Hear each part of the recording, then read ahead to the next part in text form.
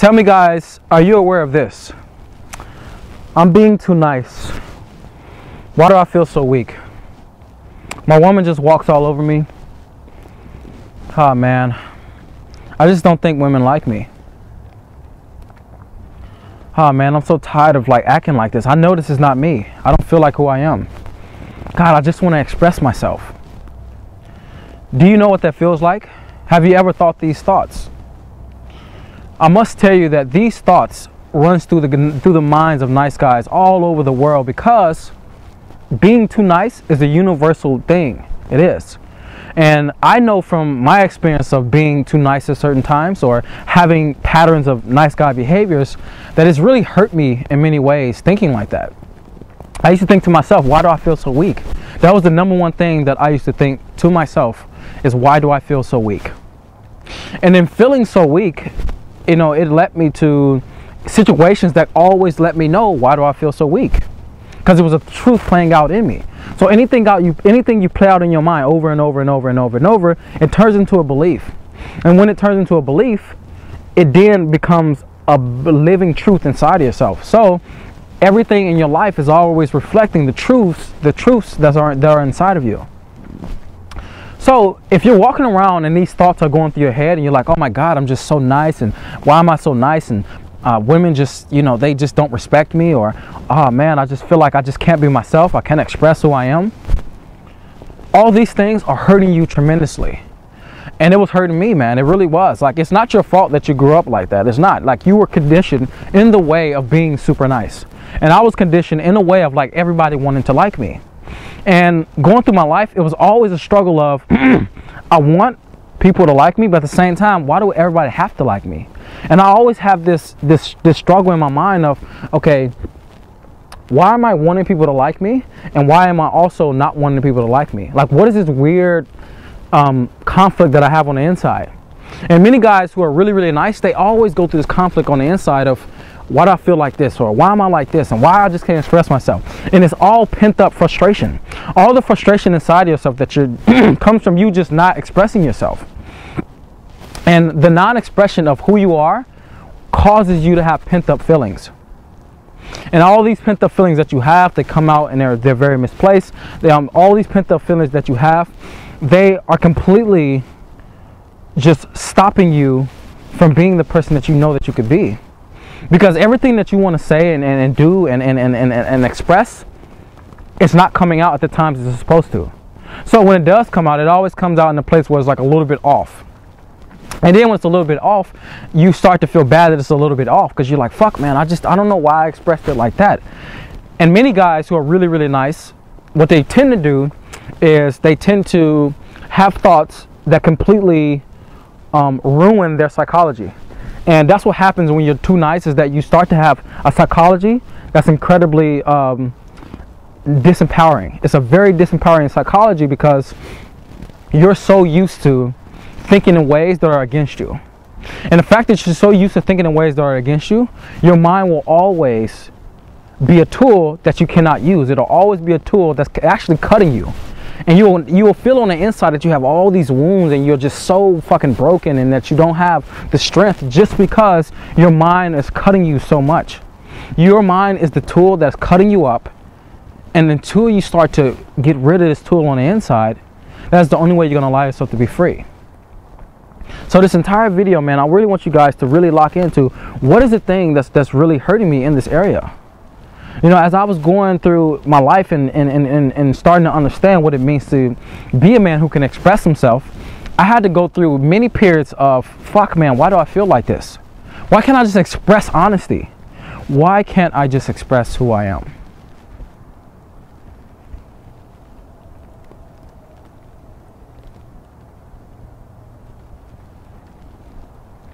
This had the strongest effect on me. I remember going through my life and just feeling just so pent up and so weak on the inside, and just not being able to do all the things I want to do.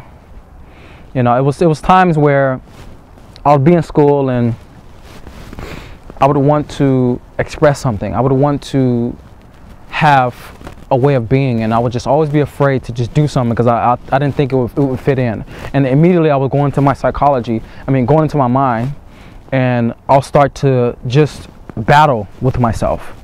And the battle was always, why aren't you expressing yourself?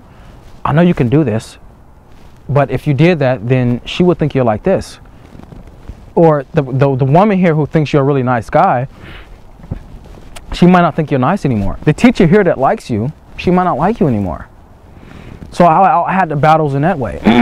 Then, when it came to, being around people in church, when I was growing up in my church, it was just like, always this way of just making sure everything is just all good. And anything that's bad, it's always like, oh, God to handle it. And I think that the way that when I was in church, it really screwed me up being there in many ways, and it also saved me in many ways. The ways that it saved me, I'll talk about when I talked to you guys one time about my journey in life. But the ways that it screwed me up is just that I always wanted everybody to see me in a good light. That's what it was. I just always wanted everybody to see me as this Christian, lovely man who didn't do anything wrong, who didn't curse, who didn't do any of those things, and that was only secular things of the world. And it really robbed me of my true expression of just wanting to just let loose at certain times. Really wanting to let loose. It was times where I wanted to let loose with anger, and I was just so scared because I'm like, you don't express anger because anger leads to violence. Then there was times I really wanted to express frustration or some negative emotion. I was always afraid of my negative emotions, and in my psychology I would go up in my mind and it will stop me, and I'd be like, what am I not expressing this? This feels strange. You know what? I'm a good person, and good people don't express anger. I literally was saying this to myself, and for years I was living like that. And from living like that, man, it really ate me up on the inside because I didn't want to express intensity. Intensity was very scary to me. When I saw women express intensity, it was scary to me. When I saw men express intensity, I was scared. I didn't want to get into fights. I was scared to get into fights. Of course, nobody wants to fight, but I was scared to stand up for myself because I came up in a community where innocence wasn't a thing. So, where have you been robbed of your ways of being? You want to look into your life of like, okay, why is my psychology building my reality like this? Why is it that my mind is so hard against me? Why is it that I'm being so nice and that's running through my head? Thoughts that are attached to that is running through my head and it's controlling everything that I'm doing. Why is my reality like this? Start doing inventory on yourself. Really start to open to yourself and look at yourself in a way of, okay, I know that if I don't start to change my psychology and I start to have empowering ways of thinking, then my whole life will be the same. My whole life will stay this way for the rest of my life. It'll just get stronger and stronger and stronger, and it'll get harder and harder for you to let go. So, the thing that I want you to do to be able to help this completely is first, understand that your mind can be used by your being. So your being is actually in control of your mind, but our mind tends to control us. And we have, of course, like I said in my other video, we have let our mind be more comfortable and much more the leader than our heart. So as our heart starts to guide us, then our mind becomes useless. So the first thing you need to do, and I would say as a thing, is meditation. And meditation allows you to just be aware of the thoughts itself. Be aware that they're actually not truths.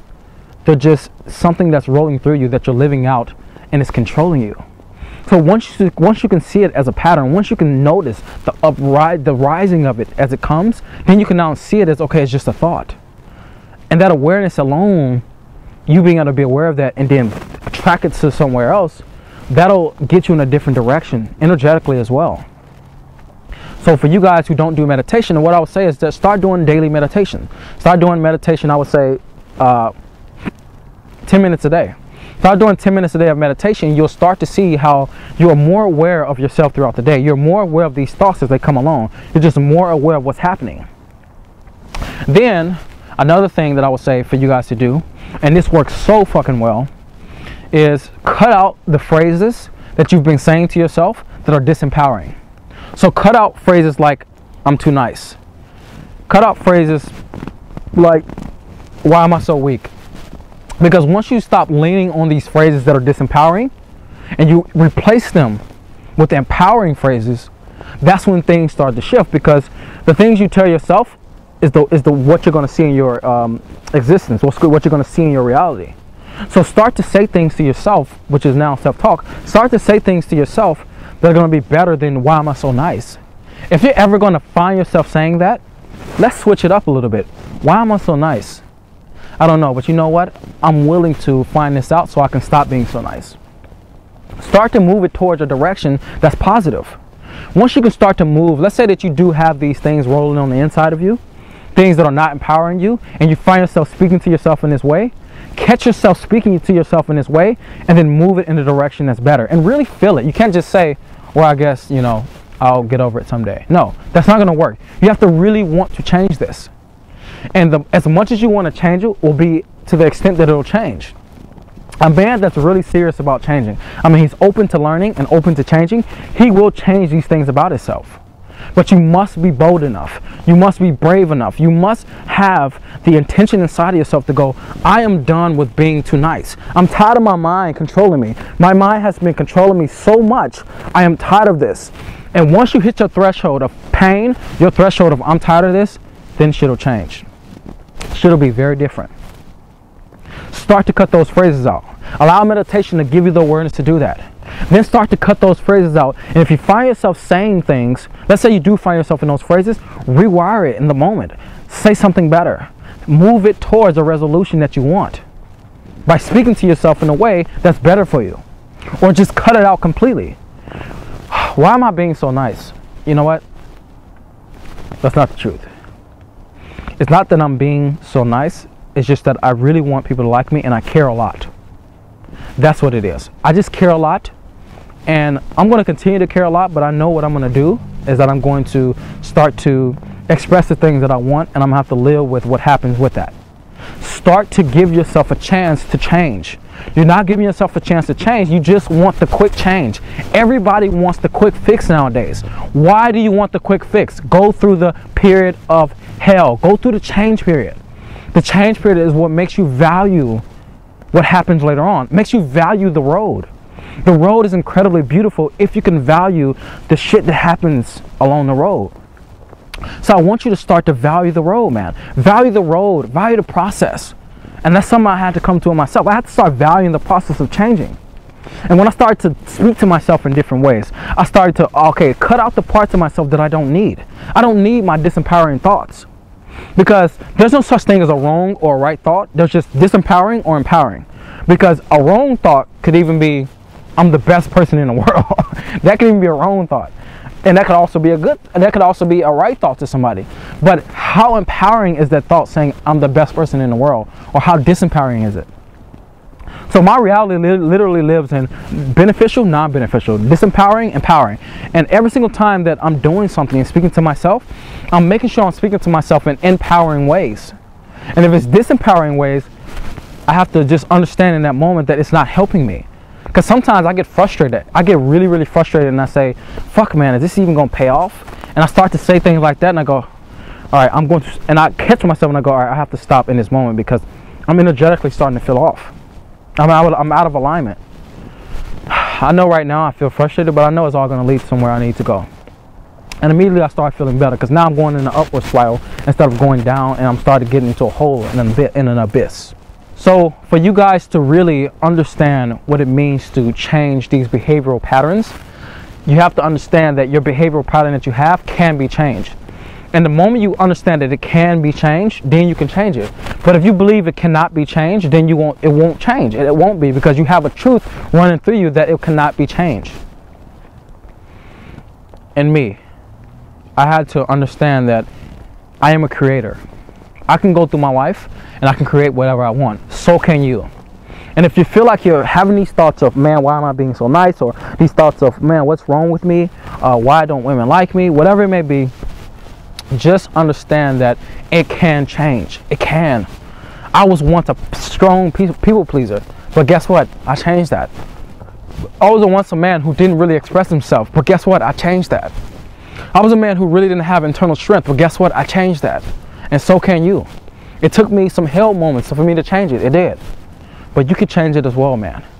You can completely change it. So as you start to change it, give yourself positive reinforcement.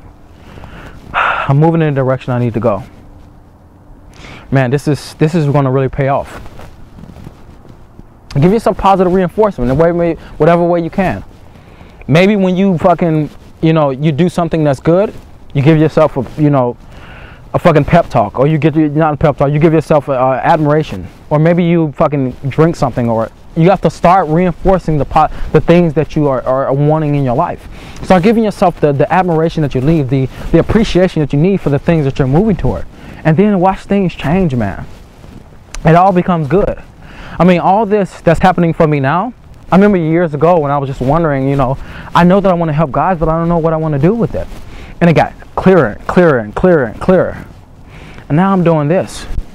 And there was times where I was just like, oh man, am I really cut out for this? Am I going to be able to do this? Am I going to make it doing this? And I've helped myself in those ways. Understand that your nice guy ways, they absolutely can change. I'm being too nice, that can change to I'm a nice man, but I also have a backbone. I'm a nice man, but I'm also not willing to overextend myself for others. I'm a nice man, but I'm not also willing to overinvest in a woman. Because if you overinvest, guess what? She's not going to respect you. She's not going to love you. She's not going to give you herself. She doesn't want to give anything to you because she knows that she give it to you is not a valuable thing that she's giving it to. Why would a woman ever want to give her pussy away to a man who would do anything to have it, really? He's just so nice that he would do anything to have it. Why would she ever give her heart away to a man who didn't choose her? Like, for real, give her heart away. She can't give it away to something that's not of value, really. And if she does, she'll start to resent that, whatever that is. Whether it be her career, she'll start to resent that. A man, she'll start to resent that. So understand that, yes, right now, you may be being really nice. Let's be honest. You may be being really fucking nice. Too nice. Over-investing. Maybe you are. But guess what? You can also move that towards a better thing. You can move it in a better direction. And the moment you start doing that, watch shit change. That's my little line I like to say. Watch shit change. Alright guys, as you can see, I'm quite crazy. And I have my friend here with me. The snow is very good, huh?